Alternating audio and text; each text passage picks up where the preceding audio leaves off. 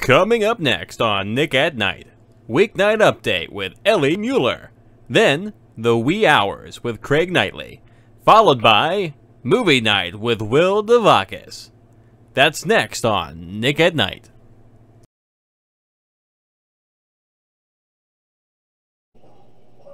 Straight from the YouTube dojo where Ricky Gervais will never visit. Wait, huh? It's Weeknight out there with Ellie Muller. And now a man who thinks that Ricky Gervais is a huge liar, aside from being horrible and mean, of course, Mr. Ellie Muller. Ha! Welcome to Weeknight Update. I am Ellie Muller with some of my grasshoppers. Unlike Ricky Gervais, I'm a really nice guy. Alright? Speaking of kindness and being nice, let's do the Shoutout Spotlight thing, huh? Tonight's Shoutout Spotlight winner, so I expect Spider Ken with his fan edits. He's really good at that. Dev509 plays video games and does sketches and other things. Lex Brooks with his gameplays. You know what? He's going to be on and off of YouTube, but he's still pretty cool. The Anthony Pente Show with his reactions and his lyric analysis programs. My own Gappy with his singing covers. He's really good at singing, excuse me. Michael's has this I'm Michael program, and pretty soon his I'm Michael movie. You know, you gotta check it out, because a lot of people, you know, on this program will also be a part of his movie. So there'll be huge parts of the movie. So, you know, there's that.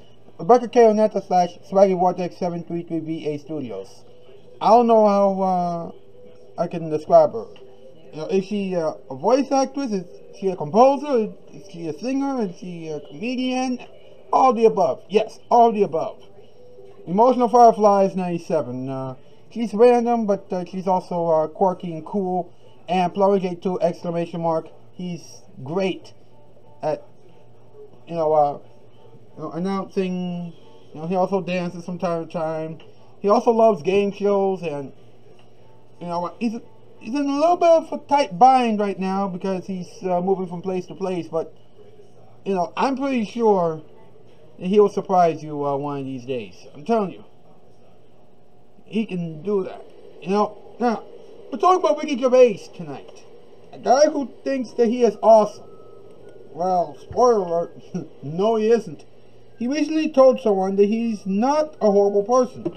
Really? I mean, did he even look at his old work? Huh? Nah, I don't think so. And he's been doing a lot of writing lately. As a matter of fact, he's done with all the scripts for the 3rd season of Afterlife. And Netflix told him to get up and go back to work. Good work, Netflix. Of course, he'll leave you before next year, though. So, there you go. Now, every Friday, around this time, we would usually give you another installment of Adam's Corner, and tonight is no exception. Let's take a look at this, and remember, it's going to be ridiculous. It's time for Adam's Corner. This will be weird, ridiculous, and a little nuts, so your discretion is advised. Hit it! Action! Welcome to my musical abode! Hey, wait, there's about Ricky Gervais. Listen up. I can tell by experience, because his name is Ricky. Let's get into the notes of Adam's Corner. Alright, let's see. He said that he's not nasty, horrible, or something. What did I just say? He's a jackass! And what is he trying to disprove off the bat? That he's not a jackass! What does that mean, folks? He's either A, horrible, or B, actually a nice guy. Let's roll the dice. He is the man who created a show on Netflix entitled Afterlife. I don't know what the hell an afterlife is, but back in my day it was called a ghost or a spirit. He had written every third season episode of After. I don't give a fuck. He's a naughty comedian who swear. I knew it. He's a jackass. I can smell it in my Timbs. Wow, Those are words to live by. I hope that, you know, that bit didn't freak you out or make you cringe. You know what? Let's do a top 8 list. Let's see what MP has in store for us this time.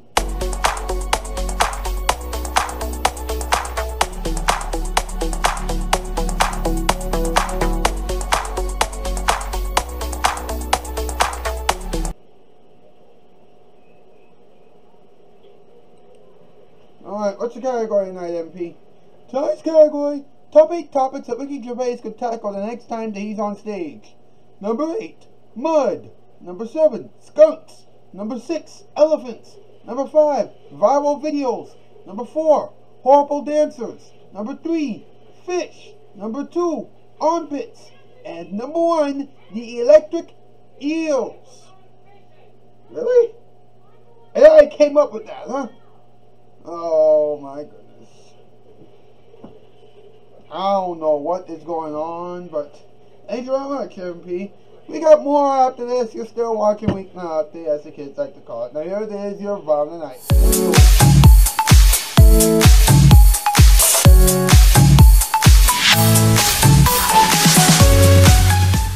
Did you wash the dishes? Oh yeah! Did you read my story? Totally! Did you want the rest of my food? Yes, I would like that.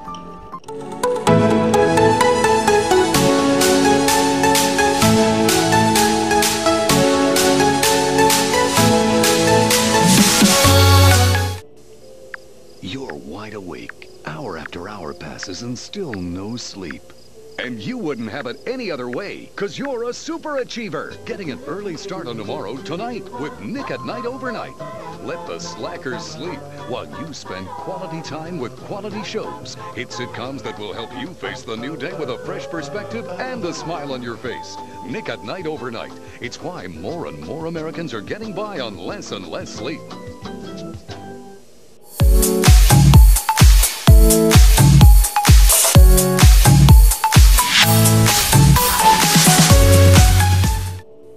Carpet looks terrific, and you're almost finished. Just about there, Mr. Kimstead. I can't believe you're here and the carpeting is already in. It was only 3 days ago that I had the idea to call, Empire?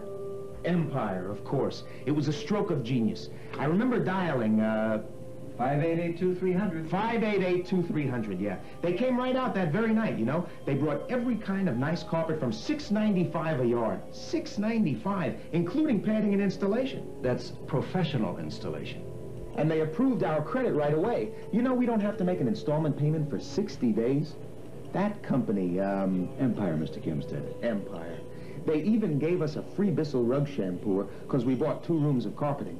You want carpeting? You call Empire. Empire. They're at 588-2300. I'm sure glad I thought of it. 588-2300 Empire. Call right now. Empire, the Carpet King. Did you wash the dishes? Oh yeah! Did you read my story? Totally! Did you want the rest of my food? Yes, I would like that.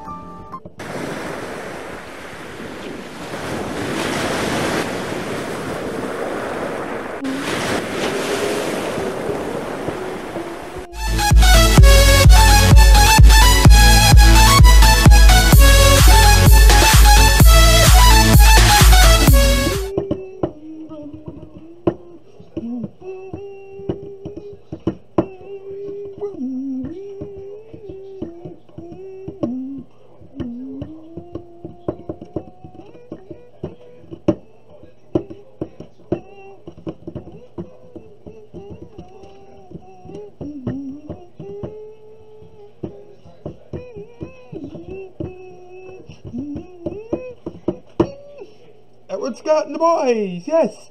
How you doing tonight, Ed? Doing fine. How about yourself? I'm doing alright. Not too long now from Christmas and the end of the year. Yes, I know. But we still gotta deal with the topic of tonight's program. You better believe we're talking about Ricky Gervais. And without any further ado, it's time for the random report. And now it's time for the random report. This morning it's all about Ricky Gervais. from somewhere outside of Comedy Central Studios, where Ricky Gervais is hiding this year's Christmas presents from the Nick at Night employees, it's the Random Report. And now, the Nick at Night detectives who are going to catch Ricky Gervais and solve this mystery. Michael, Leroy, and Marina. Thank you so much. Good morning. Welcome to the Random Report. I'd just like to say this. Who are those Christmas presents for Ricky? Anyway, I'm Michael. I'm Leroy. And I'm Marina. Ricky Gervais recently told a random podcasting personality that he's not as nasty or as selfish or as horrible as people have called him. It's hard to take seriously since I've seen him on TV before. Meanwhile, Ricky just finished writing scripts for season 3 of his current show Afterlife, and it's a big hit on Netflix. Hold on here. How does Netflix decide whether a show stays on the air or gets cancelled? They use points. If a show gets more than 100 points, then it stays on the air. What happens if it doesn't get any points? Well, not only does it get pushed off the air, but Netflix then burns all the episodes so it can never be seen again. That's crazy. Yes, it is. Now it's time for some random poetry with Dave Passions and Miss Becky. Ricky Gervais claims to be nicer than people describe him to be. Well, it's hard to take him seriously because of how he behaves on TV. He's writing a show for Netflix, but I don't see why. Netflix went down the toilet. They might just let his career fry. Are you kidding me? This will never go well. Wait a minute. Did you hear a bell? Yes, that means it's time for this poem to end. Who's ringing that bell? Hey, look! It's a good friend! It's me, George Thompson. I'm sorry I'm late. I just didn't want to ruin your date with poetry. A date? George, you're pretty loopy. You're insane. You're acting like Snoopy. Hold on, I want to be a random poet too. Ricky Gervais should be in a zoo. Reciting poetry is harder than riding a bike. I didn't think you were being serious about it, Mike. Come on, I've wanted to do this for like years. Just give me a chance. After all, it's easier than having a dance. Okay, that's enough. Come on, wrap this up before our bosses get rough. Is this just me, or has this episode of the Random Report been the weirdest ever? Huh, you're telling me? I've rhymed so much this morning that if I recite one more poem, I'll explode. Both figuratively and literally. Exactly. And like I said before, it's time to get out of here. So, for the Random Report, I'm Luther. I'm Marley Carson. I'm George Thompson. I'm Miss Becky. I'm Dave Passions. I'm Michael. I'm Leroy. I'm Marina. And I'm Greg Stevenson. Keep running. And Ricky Gervais, don't lie about who you are. We all know how you've been acting. Good night, and good morning, everybody. This has been the Random Report. Now back to the Weeknight Updates Ricky Gervais Spectacular. Then stay tuned for the stars of Nick at Night, and all of the new stories about your favorite Nick at Night stars. After that, the wee hours will roll around with Craig Knightley and his guest Ricky Gervais. That's all coming up next on Nick at Night. The Random Report was taped in front of a live studio audience at Nickelodeon Studios in Orlando at Universal Studios, Florida. There are 57 kinds of ketchup, millions of stars shining bright. There's 1,000 ways to lose your mind, but there's only one Nick at Night. Alright, that was fun, wasn't it? Let's have some fun and have some talking time. Are you ready? Let's do this, let's talk about it.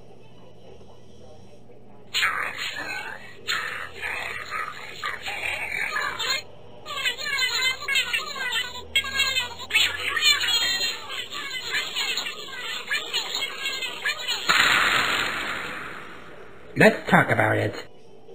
1808, BBC, before your common era. That's when all the Kickens and Lickens came together and they invented talking time. Now, keep in mind, the Kickens and Lickens at that time, they were no bigger than your average zit or pimple. But now, because of what they did on that fateful day in 1808, BBC, before your common era, at 8:08 and 8:04 in the AM, PM, morning, afternoon, evening, nighttime, all times of the day.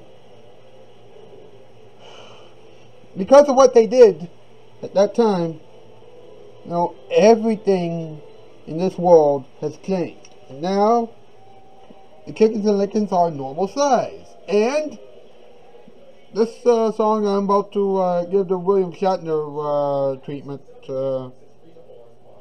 on is synonymous to talking time. Talking time! Talking time! English, Spanish, or even French.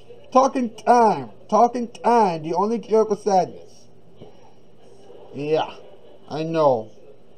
William Shatner is not too happy about that, and I'm sorry. But what can you do? Now, Ricky Gervais said that he's not a horrible, nasty, or uncaring person.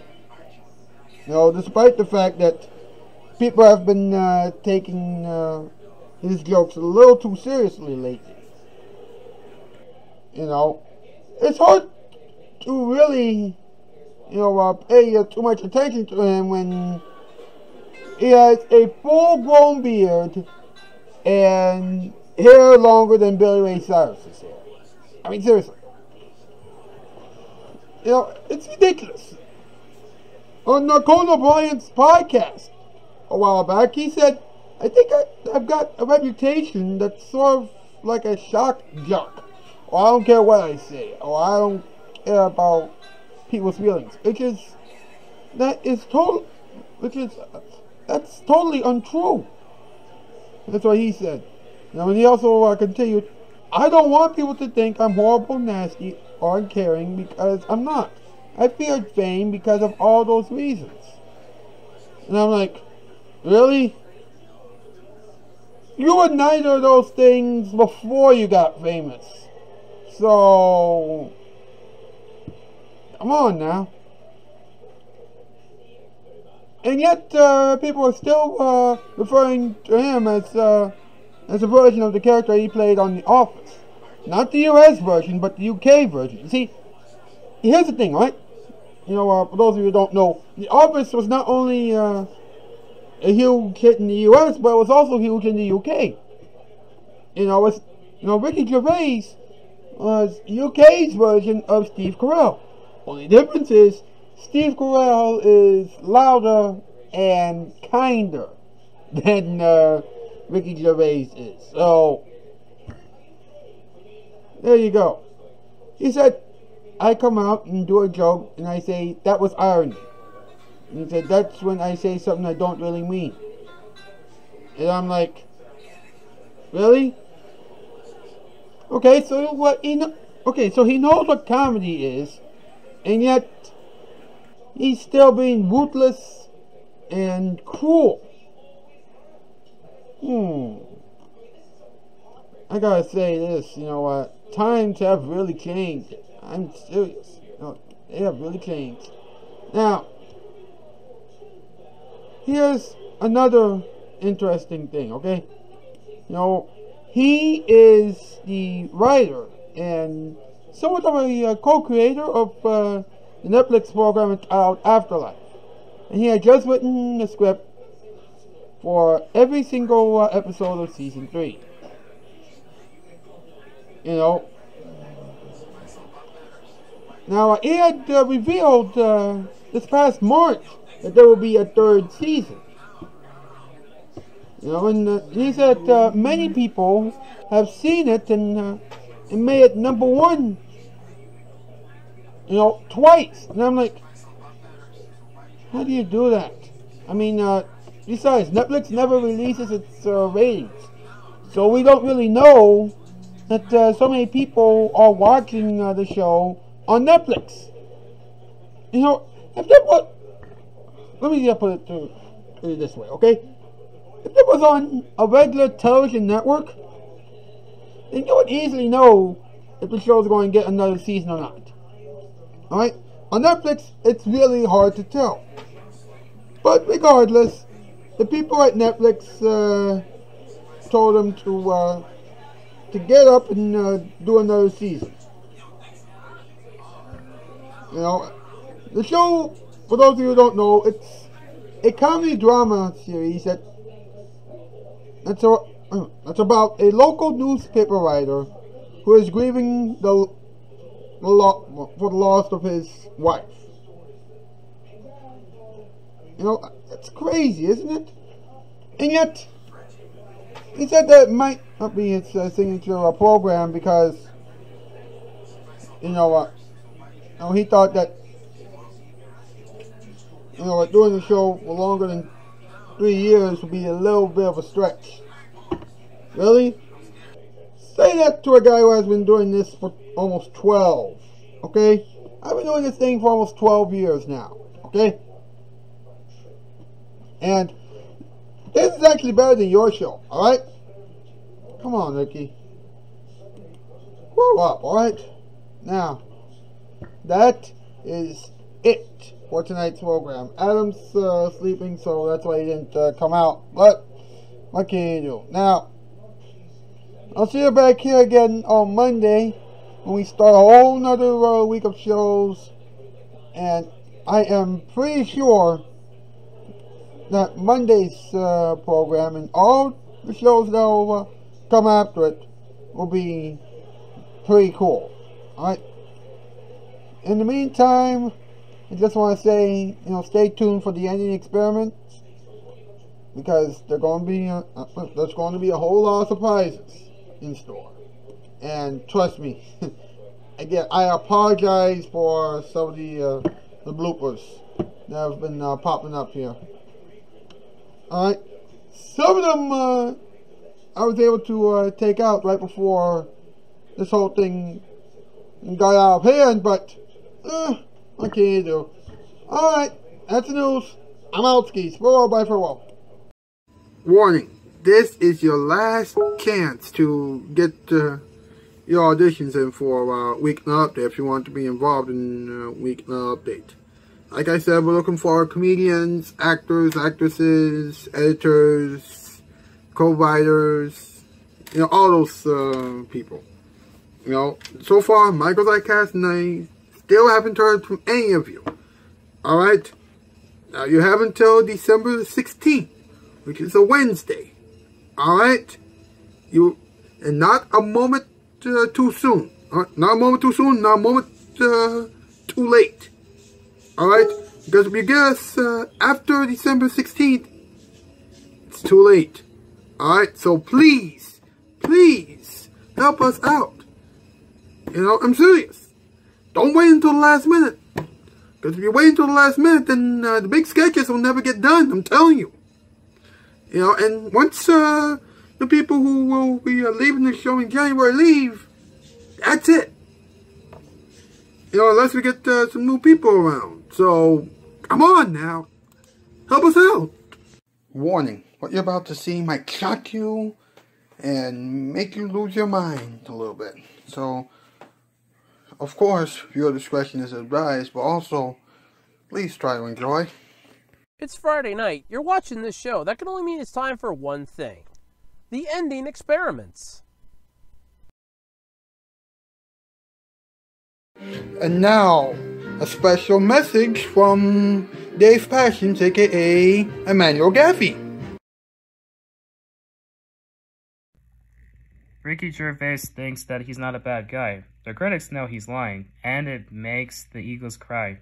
And Mr. Gervais, please be nicer and don't be mean. And also, please do us a favor and keep your jokes nice and clean.